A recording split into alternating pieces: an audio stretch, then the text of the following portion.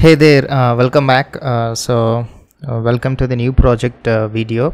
So in this video series, we are going to build a Google Docs clone, which is going to be a lot of learning for you guys as well as to me.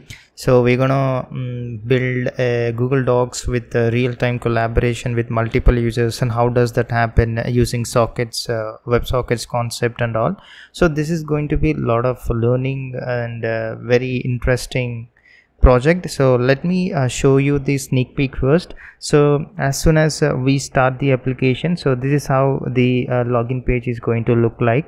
Okay, so as of now we don't have a login account to log in. So what we do, we just click on need an account, and this is the register page, and this is where we try to register using our email. So let me first do this with an example account. So I'm just giving trying to create one account. So okay, and so as soon as I click on register, the user should be registered and the email has to be sent for him to verify his email, and then only we'll be able to let the user log in. Okay, so clicking on this, you see is successfully registered, and please check your inbox to verify your email address. Okay, so now what we'll do, we'll go to my inbox and click on the link that is shared to us. Okay, so here quickly I will just log into that. Okay, so if you see here, this is where I got this email. So clicking on this, you see here successfully verified your email address. So now the email is verified. Now I'll be able to log into Google Docs. Okay, so let me enter my details which I've just created. Okay, so here, yep, now you see this is the home page. So as soon as the user is logged in, this is what will be showcasing the option to create a new document, and what are the documents he has created, and is there any documents that are shared with him. Okay, so this is how we're going to showcase the home page. So now if you see the creating starting a new button, so the user will be able to change the file name. So I'm giving it as a file name, and here you can just type in, I am now new document, something like this. So now so this will be changing and automatically saved into our database. Okay, and there is an option for him to the share. Okay, so these are like, now if you click on this, so here we will be able to share this to the email address. Okay, so as of now I have created one more account. Okay, so I'm just going to share that in order to showcase you how this collaboratively editing is going to work.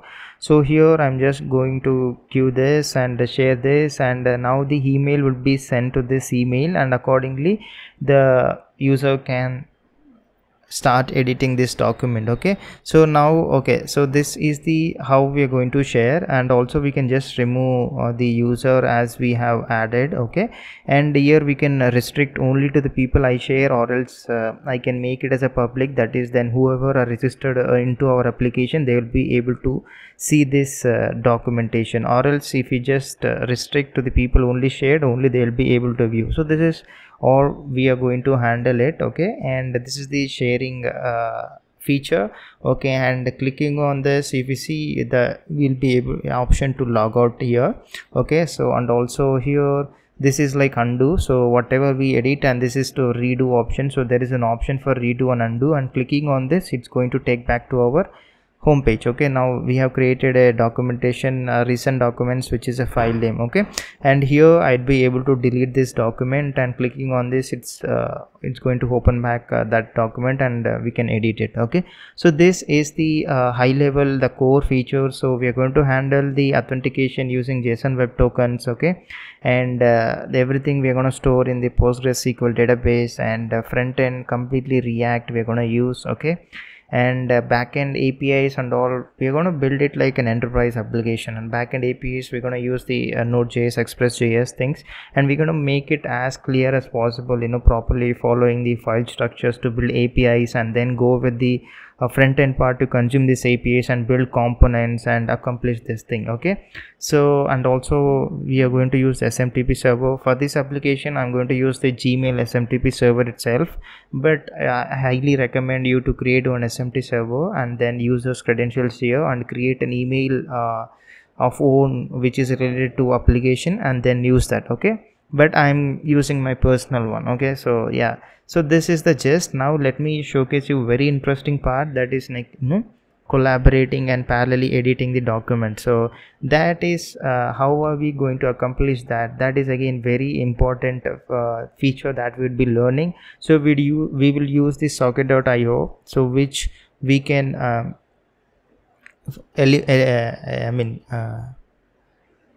trigger, emit the events and make parallel updates in both the documents wherever the document is shared with. Okay, so let me showcase you that now. Okay, fine. So now you see on the left side I opened using this my account which I have just created, and right side I opened using the other account which I already created. Okay, so now I shared this file name to this user. So if you see here under the shared documents, you can see the file name has been shared with this user. Okay, now if you click on this file name, you see immediately the reflection. Okay, who are on this page we'll be able to see here, and parallelly if I start editing here,